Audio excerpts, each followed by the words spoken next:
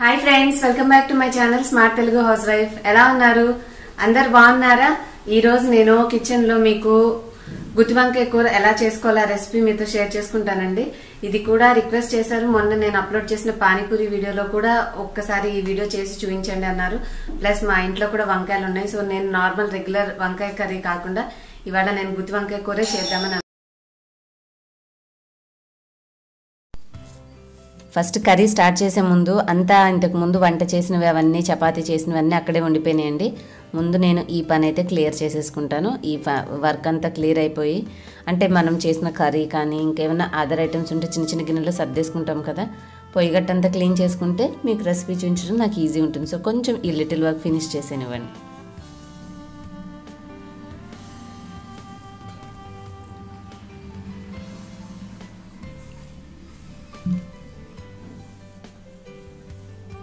Chopping board అయితే ఎప్పటికప్పుడు నాకు క్లీన్ చేసుకోవడం బాగా, అంటే ఒకవేళ చపాతీ రుద్దినా ఏమైనా వెజిటబుల్స్ కట్ చేసినా వెంటనే క్లీన్ చేసేస్తూ ఉంటాను. అప్పుడే అది చక్కగా కొత్త దానిలాగా ఉంటుందన్నమాట.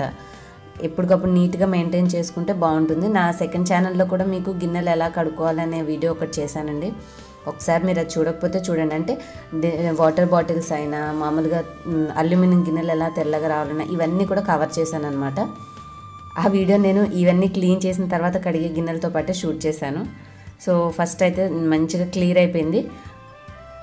మీకు ఇప్పుడు రెసిపీలో నేను ఏమేమి ఐటమ్స్ కావాలో ముందు కొంచెం మసాలా కర్రీ కదా, కావాల్సినవన్నీ క్లియర్గా చూపిస్తే అర్థమవుతుందని నేను కొంచెం అన్నీ ఆర్గనైజ్ చేసి ఉంచాను. ఒక్కొక్కటి చూపిస్తాను. ఈ కొంచెం గసగసాలు, ఇది బాగా స్పైసీగా ఉంటుందండి. ఈ కర్రీ టేస్ట్ కూడా చాలా బాగుంటుంది. ధనియాలు ఇక్కడ చూపించడానికి నేను కొంచెం ఎక్కువ పెట్టాను, బట్ మీరు కొంచెం తగ్గించుకోవచ్చు. ఈ మనకి గుజ్జు అనేది రావడానికి మనం ఇక్కడ కొబ్బరి, పల్లీలు, జీడిపప్పు, కొంచెం మెంతులు, కొంచెం జీలకర్ర, కొద్దిగా మిరియాలు, కొంచెమే చాలు. ఏంటంటే మనకి మంచి స్పైస్ అనేది వస్తుంది అంతే కర్రీకి. యువతల మీకు గసగసాలు కిట్ ఉన్నాయి, నువ్వులు, 2 లవంగాలు అయితే సరిపోతుందండి పావు కేజీ కర్రీకి అయితే.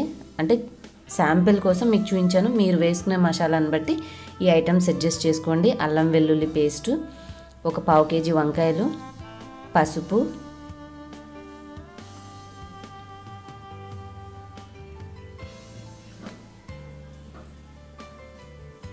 చింతపండు, కారం, ఈ ప్లేట్లోది ఉప్పు, 2-3 పచ్చిమిర్చీలు, ఉల్లిపాయలు. సో ఇవండి మెయిన్ ఐటమ్స్ అన్నీ. అయితే మనం ఈ ప్రాసెస్ ఎలా చేసుకోవాలో మీకు చెప్తాను. మీకు ఇందాక చూపించిన మసాలా ఐటమ్స్లో కొన్ని తగ్గించుకోవాలనుకునే వాళ్ళు కొద్దిగా తగ్గించుకోవచ్చు. చింతపండు అనేది మీరు వద్దు అనుకుంటే ఒక 2 టమాటాలు యాడ్ చేసుకోండి, టేస్ట్ బాగుంటుంది. లేదు టమాటాని అవాయిడ్ చేసినా కొంచెం చింతపండు నానబెట్టుకుంటే ఏంటంటే మనకి వంకాయ కొంచెం కంట్రో టేస్ట్గా ఉంటుంది కదా, కంట్రుగా అనిపిస్తుంది కదా, అది లేకుండా కొద్దిగా రుచి కమ్మగా ఉండడానికి మనం కొంచెం అందులో నేను చూపించిన దాంట్లో కొద్దిగా వేశాను. సో అది కొంచెం అడ్జస్ట్ చేసుకోండి. కూర స్టార్ట్ చేసే ముందు రైస్ అది కూడా నేను కడిగి పెట్టేసి అక్కడంతా అయిపోయింది. నెక్స్ట్ ఇంకా ఐటమ్స్ మనము కట్ చేసుకోవాల్సిన ఉల్లిపాయ, పచ్చిమిర్చి ఇవన్నీ కూడా నేను రెడీ చేసుకుంటున్నాను.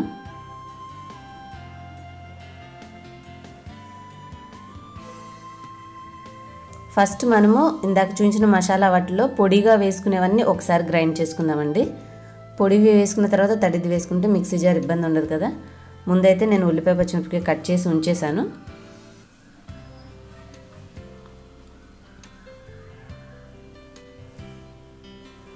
ఇందాక చూపించిన స్పైసెస్ అన్నీ కొంచెం సేపు కాస్త స్టవ్ని మీద బాండి పెట్టేసి కొద్దిగా వేడైన తర్వాత వెచ్చ చేసుకుని ఈ మసాలా అనేవి చేసుకుంటే ఫ్లేవర్ అనేది చాలా బాగుంటుంది అనమాట. అంటే మనం వేసే చెక్క అయినా లవంగా అయినా గసగసాలు, నువ్వులు కొంచెం సేపే జస్ట్ అలా, అంటే నేను బాండి వేడెక్కడానికి మంట హై ఫ్లేమ్లో పెట్టాను. ముందు కొంచెం అలాగా అసలు అవి వేయంగానే సన్నగా ఉంటాయి కాబట్టి గసగసాలు వెంటనే వేగిపోతాయి. సో వెంటనే చూసేసి మనము ఇవన్నీ కొద్దిగా వేపేసేసుకొని పల్లీలైనా కొంచెం జీడిపప్పు అయినా కాస్త వేగితే ఏంటంటే ఫ్లేవర్ బాగుంటుంది.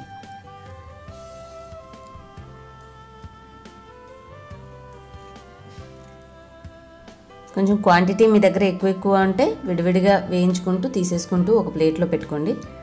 లేదు అంటే కొన్నే కాబట్టి నేనైతే అన్నీ ఒక బాండిలో వేసేసి వేపేశాను. మనకి గ్రేవీనెస్ వస్తుందన్నమాట. ఈ ఇంగ్రీడియంట్స్ మీరు ఇంకా కావాలంటే కొంచెం పల్లీలు వేసాం కదా, పల్లీలు వేసాము, నువ్వులు వేసాము, జీడిపప్పు, ఇవేంటంటే వీటిలో ఒకవేళ ఏదైనా ఒకటి లేకపోయినా పర్వాలేదు, మిగతా ఇంగ్రీడియంట్ కొంచెం ఎక్కువ యాడ్ చేసుకోండి. కొద్దిగా మనకి ఏంటంటే గ్రేవీగా అనిపిస్తుంది అనమాట కర్రీ యాడ్ చేసుకోవడం వల్ల. నేను ముందు ఈ మసాలా ఐటమ్స్ అన్నీ మిక్సీ వేసేసుకుంటాను. తర్వాత ఈ పొడులు బాగా మెత్తగా చేసుకున్న తర్వాత ఒక బౌల్లోకి తీసేసుకుందాము.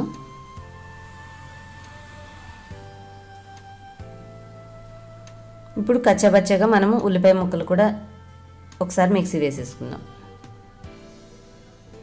ఇప్పుడు ఈ ఇంగ్రీడియంట్స్ అన్నిటిని కూడా కలిపేసుకుందామండి.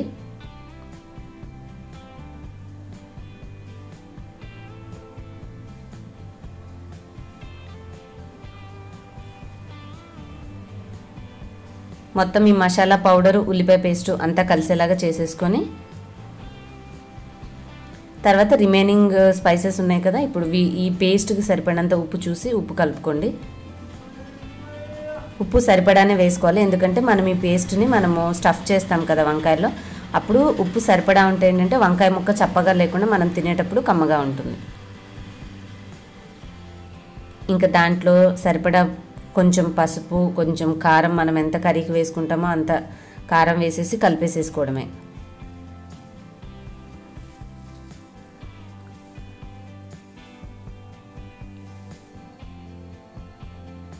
నేను కొంచెం చింతపండు నానబెట్టుకున్నాను, ఇందాక మీకు చూపించిన దాంట్లో కొంచెమే ఉందనమాట. ఏంటంటే కాస్త పులుపు టేస్ట్ ఉంటే కూర బాగుంటుంది. ఎక్కువ చింతపండు పులుసు అయితే పోయకండి, కొంచెమే. అందుకే చిన్న గిన్నెలోకి కొద్దిగా నానబెట్టుకున్నాను, ఆ రసం తీసి పక్కకు పెట్టేసుకుంటున్నాను. ఈ ప్రిపరేషన్స్ అన్నీ ఫాస్ట్గా అయిపోతే మనకి కర్రీ చేసుకోవడం చాలా ఈజీ అండ్ ఫాస్ట్గా అయిపోతుంది.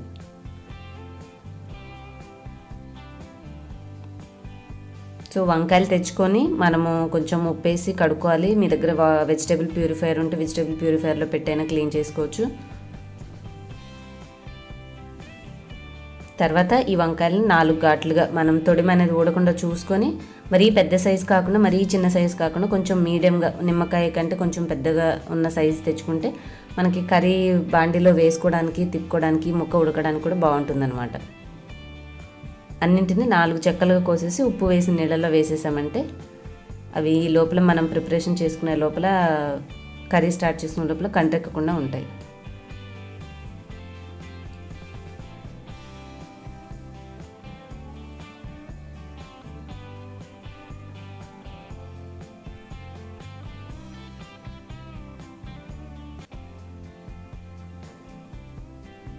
ఇంకా వంకాయలన్నీ చక్కగా అయిపోయినాయి కదండి, మన మసాలా పేస్ట్ కూడా రెడీగా ఉంది.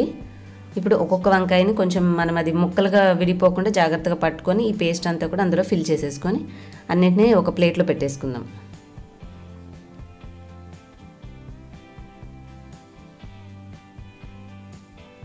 ఆంధ్ర స్పెషల్ అని కాదు, తెలుగు వాళ్ళ స్పెషల్ వంకాయ కర్రీ. మళ్ళీ నా ఒక రెగ్యులర్ కమెంటర్ రూప ఫీల్ అయిపోతుంది, మీరు ఆంధ్ర అన్నారంటే మా తెలంగాణ వాళ్ళని సపరేట్ చేసేస్తున్నారా అని అనిస్తుంది నన్ను కామెంట్లో. అందుకే నేను ఆంధ్ర అని అనలేను. మన తెలుగు వాళ్ళ స్పెషల్ గుత్తి వంకాయ కర్రీ.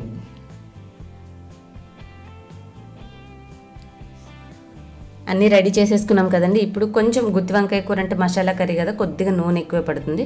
ఒక 2 టేబుల్ స్పూన్స్ ఫుల్గా ఆయిల్ వేసుకోవాలి. వేసిన తర్వాత నూనె మరీ కాగకముందే కొంచెం చిట్పట అంటుంది కాబట్టి ముందుగానే మనం వంకాయ ముక్కలన్నింటినీ స్టఫ్ చేసుకున్న వాటిని జాగ్రత్తగా అందులో సర్దేసుకుంటే కాస్త మంటని తగ్గించేసేసి ఒక 5 నిమిషాలు మనము మూత పెట్టేసేసి ఉంచామంటే నిదానంగా మగ్గుతాయి. మగ్గిన తర్వాత ఒక్కసారి మళ్ళీ ఇలా జాగ్రత్తగా ఇంకొక వైపు టర్న్ చేసుకోండి. మనం కాయలుగానే ఉంచాం కాబట్టి అది లోపల ఉడకాలి అంటే స్లిమ్లో ఉంటేనే తొందరగా ఉడుకుతుందన్నమాట. నేను మీకు టైం అనేది తక్కువ చేసి వెంటనే చూపిస్తున్నానండి. మీరేంటంటే ట్రిప్కి ఒక కనీసం 3 to 4 minutes గ్యాప్ ఇచ్చుకుంటే చక్క నిదానంగా ఆ మసాలా అనేది కూడా లోపల వేగుతుంది, పచ్చివాసన లేకుండా ఉంటుంది. ఆల్మోస్ట్ ఇప్పటికి ఒక 10-15 minutes అయిపోయిందండి. మనం నిదానంగా మంట మీద మగ్గించుకున్నాం కదా, రిమైనింగ్ మసాలా పేస్ట్ అంతా కూడా ఈ ముక్కల మీద వేసేసి మసాలా మంచిగా కలవడానికి నేను ఇందాక కొంచెం రెడీ చేసుకున్న చింతపండు పులుసు ఉంది కదా, అది కూడా కలిపేశాను.